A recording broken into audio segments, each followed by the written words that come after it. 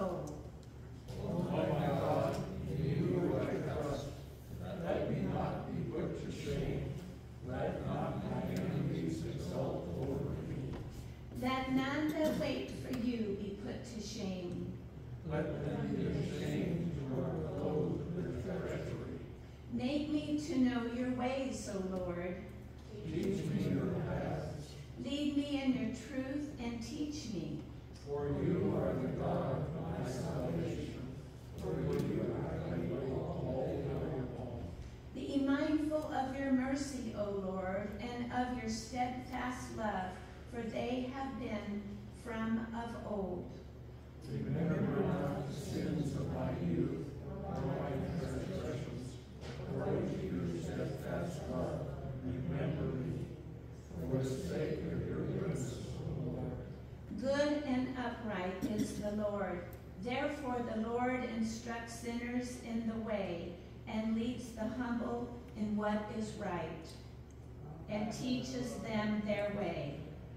All paths of the Lord are steadfast love and faithfulness, for those who keep the Lord's covenant and testimonies.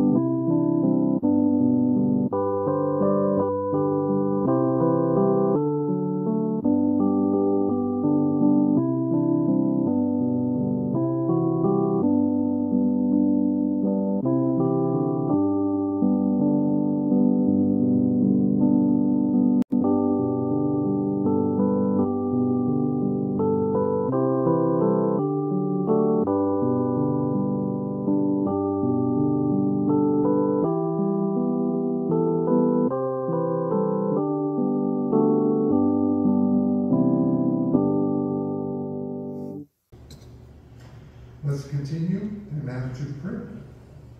Dear Lord, we just thank you. Lord, with all that's going on, and we just realize what a privilege it is to gather together, to be able to offer you our praise, our adoration, and thanksgiving. Lord, as we gather, we can testify to ways that we see you working in our lives, even when things are not going well. Lord, we once again offer to you everything you already know is going on in our lives. As we pray for your healing touch, we pray for ourselves, our friends, our families. We pray for our community, for our state and our nation. And Lord, we pray for your world. And as we look around, we see so many problems, and we just pray for your intervention, for your peace to come. And Lord, we just, our hearts break for all those who've been affected by Hurricane Helene.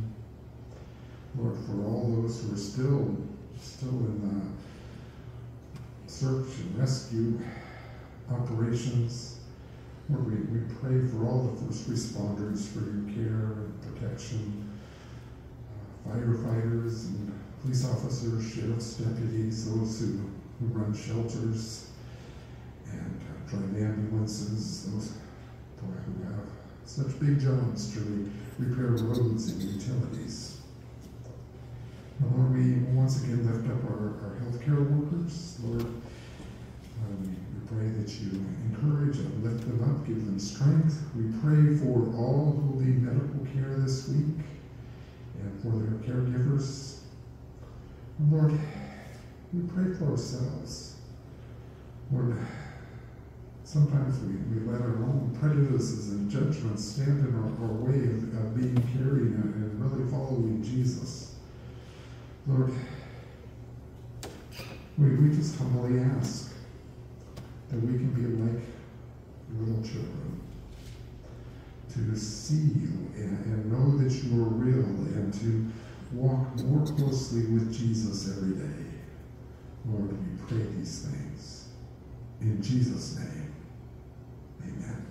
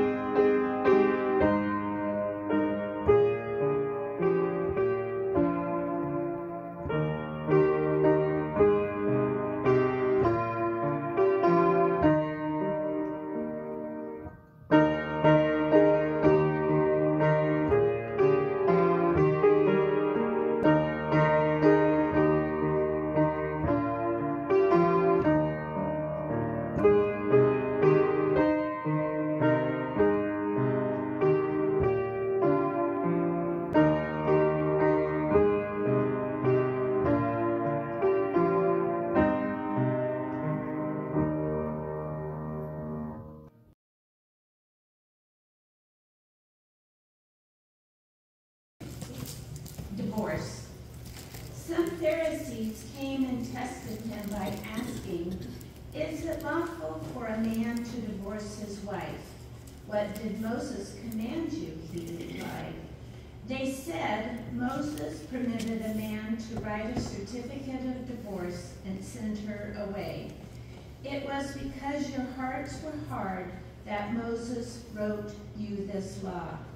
Jesus replied, "But at the beginning of creation, God made them male and female.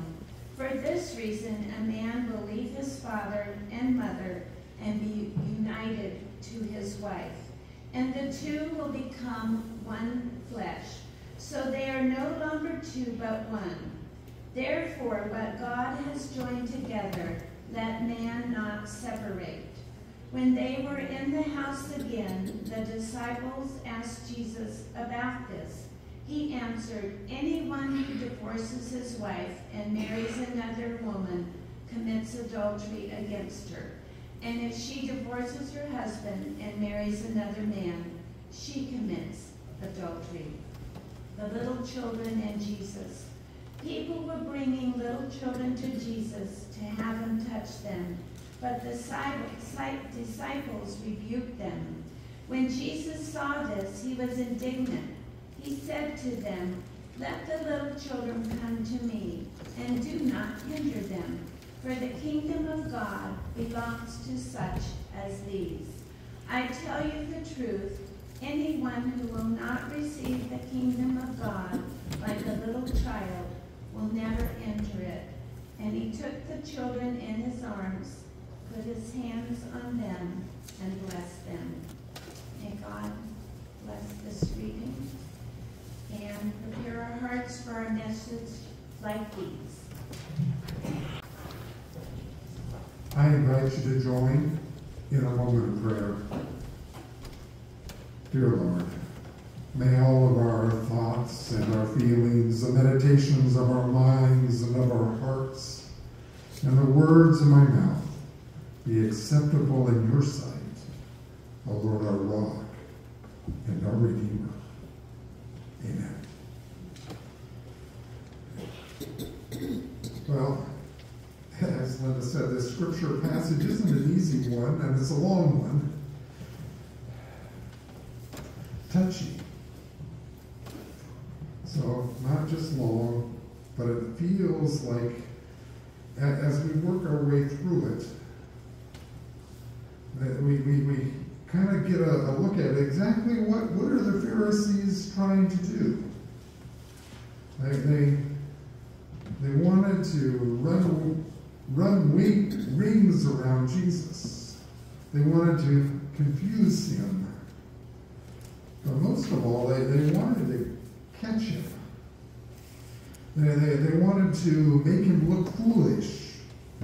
You know, it's like, you know, when you ask a Republican candidate about Project 2025, or Tim Walz about his statement about carrying an automatic weapon in combat, or any other controversial issues. They wanted him to take a stand on an issue that was certain to cause division, or anger, or hurt. They were constantly trying to get him in trouble with the people. Yet Jesus managed to find ways to avoid that trouble. He didn't avoid the issue as it is presented, but managed to turn it around in such a way that it was hard to take offense or to keep the argument boiling. So he would diffuse these hot-button issues. This is my main point, that I just want to say a few brief words about marriage. A ton of literature is out there about marriage and divorce, and I'm not going to provide a whole history, biography on the subject.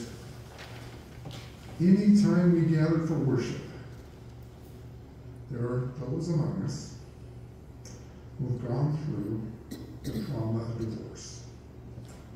From a legal perspective, the people have married legally, or divorced legally, and it's probably fair to say they've experienced a whole lot of emotional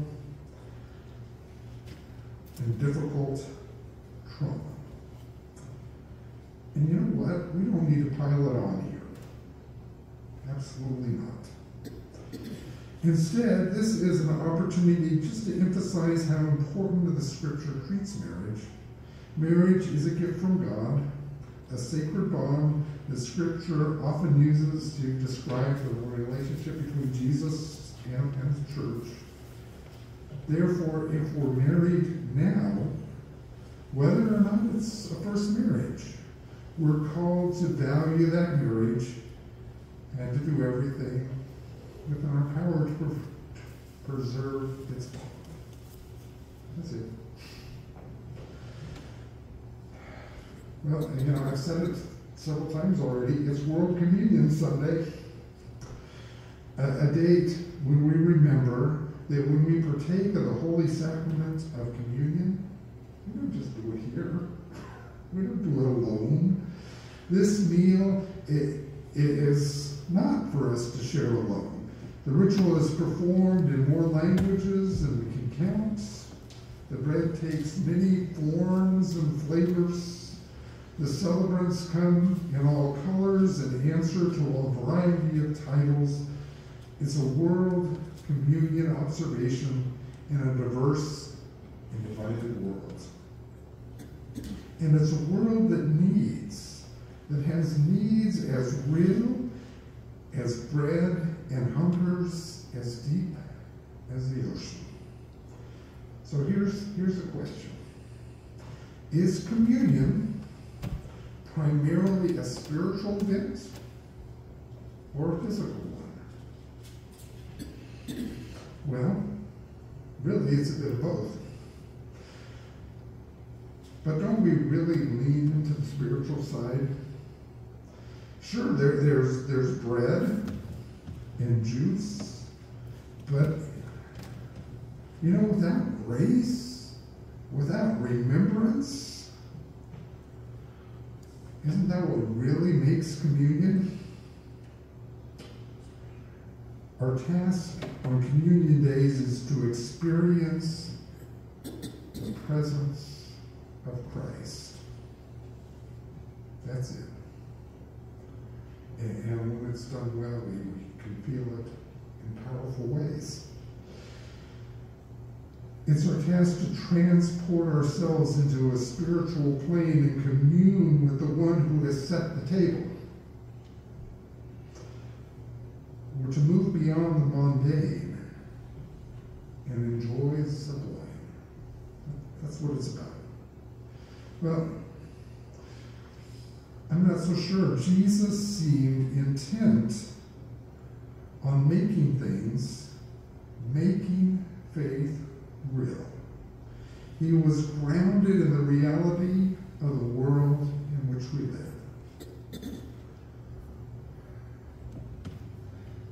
Just think about all these images of the kingdom and the metaphors and parables that were used were of earth. Seeds and pearls, light and darkness, sheep and coins, the stuff of everyday life. I think he sat at the table, took hold of the reality of bread, and said, "This is my body. This is me. I'm here. I'm just as real as this bread." And every time you pick up a loaf of bread, you're touching me, holding me, claiming me. I'm here, right here in this world with you. He wanted people grounded, not floating around on some heavenly cloud somewhere. When his disciples tried to turn the talk to the reality of the kingdom, they started asking about seating arrangements and place cards on the table. Jesus got exasperated with them. "This cup," he said, "this cup is my whole life. I'm as present as the clay that made this cup. I'm as live as the bouquet of this wine, the fruit of the vine. I am the vine," he said. He was trying to get his followers to live in the world, to pay attention to what was going on right around them.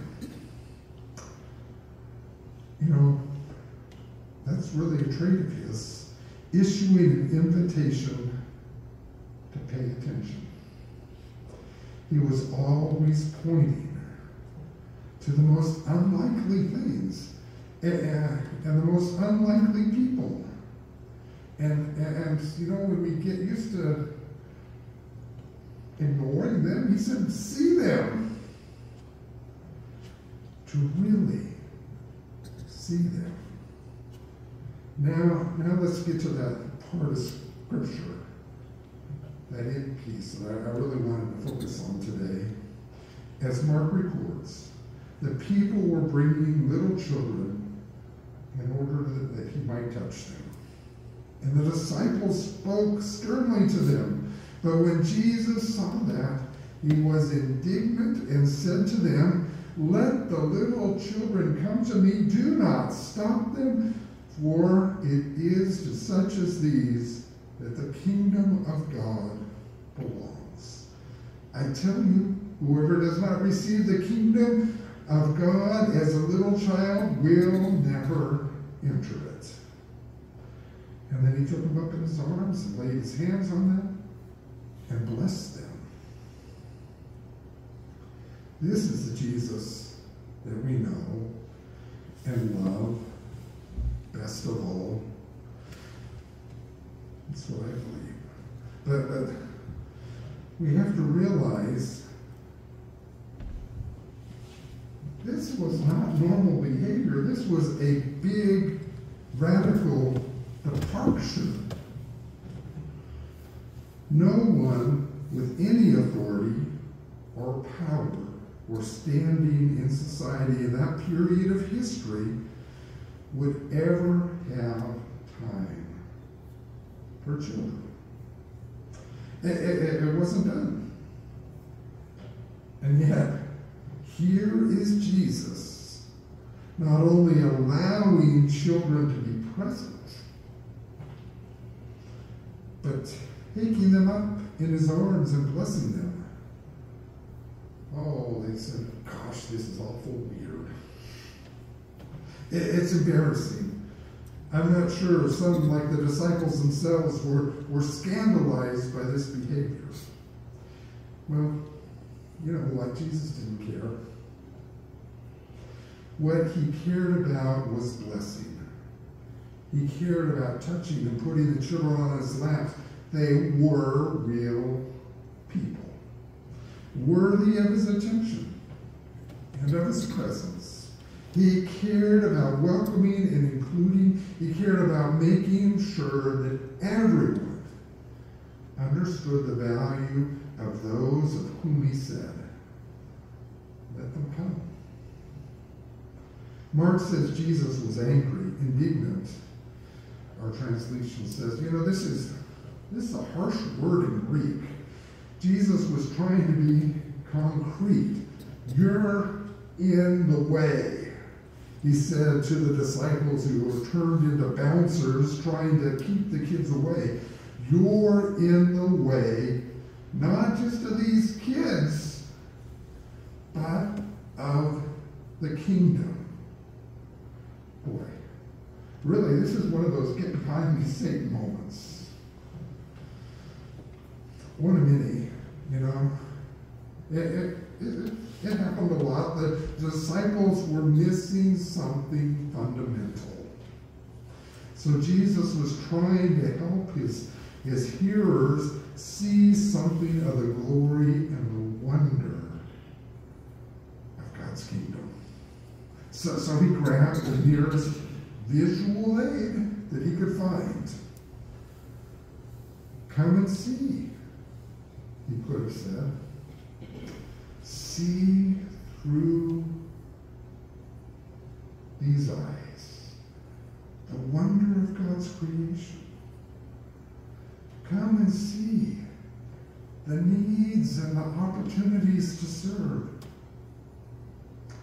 and to gather them up so that we could see that the best way to rid ourselves of doubts and fears and suspicions and animosity was by getting outside of yourself and blessing a child, to talk to them, to listen to them, to experience the world through their eyes.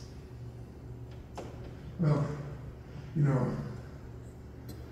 maybe it's because I grew up in the 60s. I've always been, you know, aware of this call to be childlike, but not childish.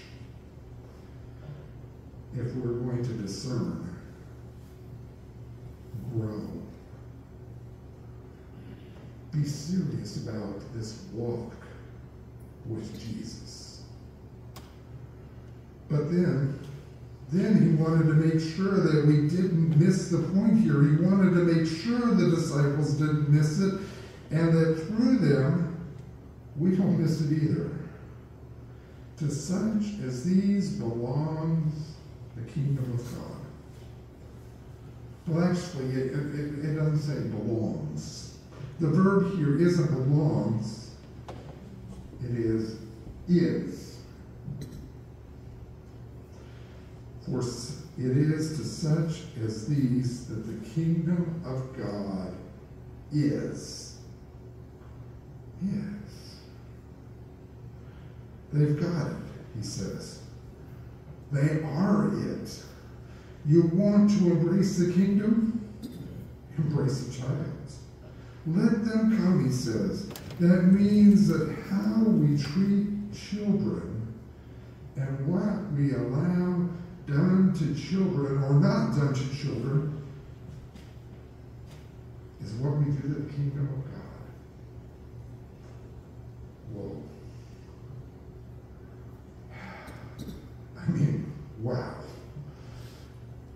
Don't you think?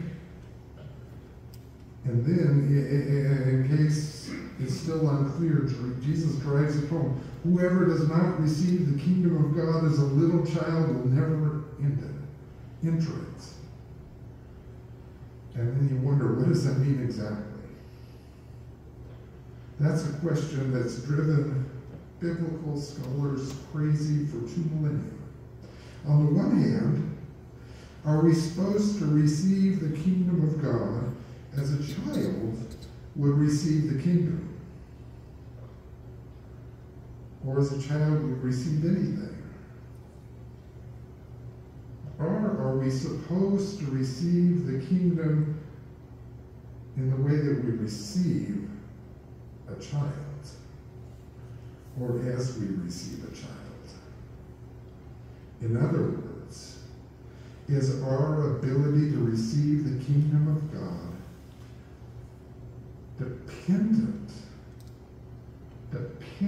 on how we treat the children who are in our midst, how we treat children or mistreat them as individuals, as a society. When children suffer at the hands of adults, governments, religious leaders, or parents, are we in danger of losing our grip on the kingdom of God? Oh, that's pretty heavy. Maybe the heaviness of that line of thinking is why most commentators take the other track.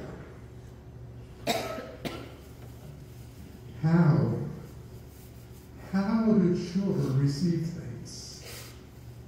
How do we emulate them? There's been an awful lot of ink spilt on trying to answer that. Words like innocence and purity or dependence or wonder,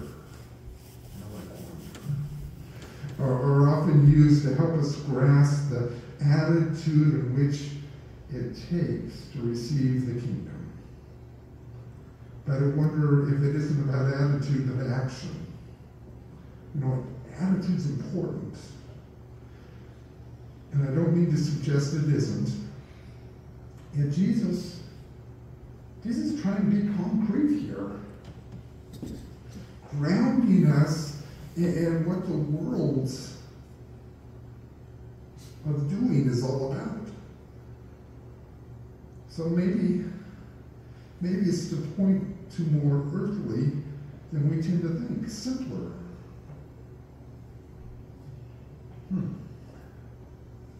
How do children receive anything? With 2 hands. Both hands. That's how.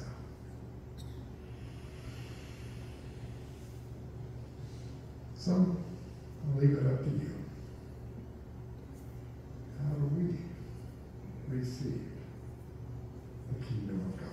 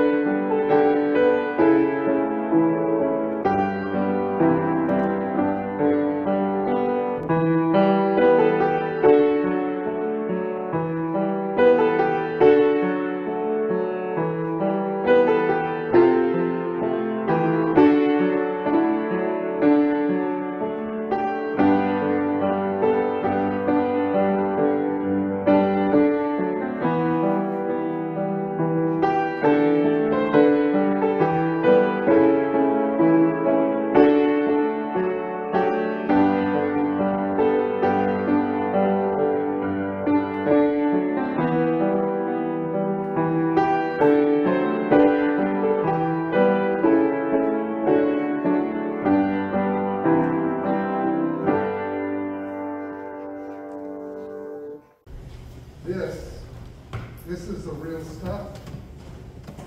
This is the body of Jesus. This cup is all of Jesus. So we have real substance. Jesus is really with us. But we remember Jesus set this table. Jesus opened the table to everybody. Everybody who's ready to receive. Like little children. So the invitation comes in and we remember. Right? We remember the story. We remember God's love and grace that infuse the story. Because when we come to the Lord's table, we cannot forget how Jesus and his disciples were in Jerusalem. They gathered in the upper room to celebrate Passover, to remember how God had heard the cries of the children of Israel and delivered them from slavery and bondage and brought them to the promised land. And then Jesus took the bread. Visual aid. Jesus broke the bread, gave thanks to God, broke the bread and said, hey, this is my body. Eat this in remembrance of me. Later, Jesus took the cup, gave thanks to God, and then he said, this is a cup of new covenant. My blood shed for the forgiveness of sin. Drink this in remembrance of me.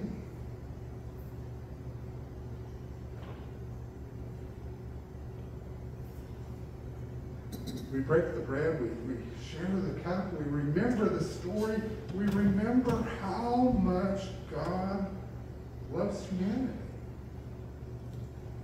Didn't even hold back. Didn't even hold back the only Son. And through Jesus' life and death and resurrection, we experience Christ present here with us through the grace of God. Not because we say the right words, not because we're initiated into the right organization, not that we're the church that gets it, but because we're part of the big body of Christ throughout the world, and because of God's grace. So we humbly come and receive what God gives us. Let's receive with both hands, like a little child. Let us grasp the kingdom of God. Let us try to see the world like Jesus is trying to get us to see the kingdom breaking in. As we prepare to take the bread and share the cup, let us, with the boldness of little children, pray together the Lord's Prayer. Say, Our Father, who art in heaven, hallowed be thy name. Thy kingdom come, thy will be done, on earth as it is in heaven. Give us this day our daily bread, and forgive us our trespasses, as we forgive those who trespass against us. And lead us not into temptation, but deliver us from evil. For thine is the kingdom, and power, and the glory forever. Amen.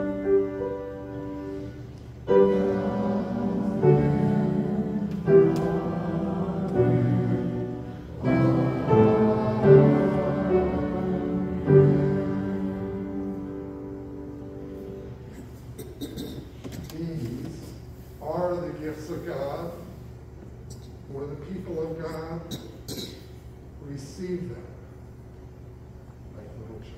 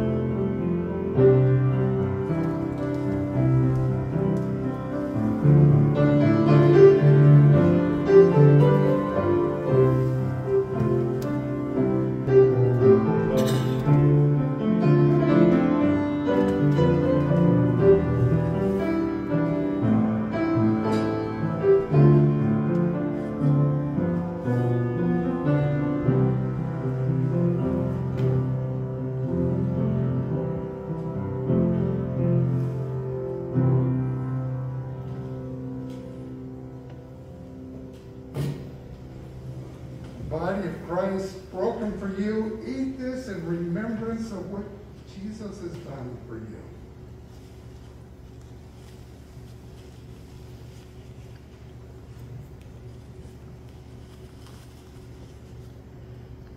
The cup of the new covenant, Christ's blood shed for the forgiveness of sin.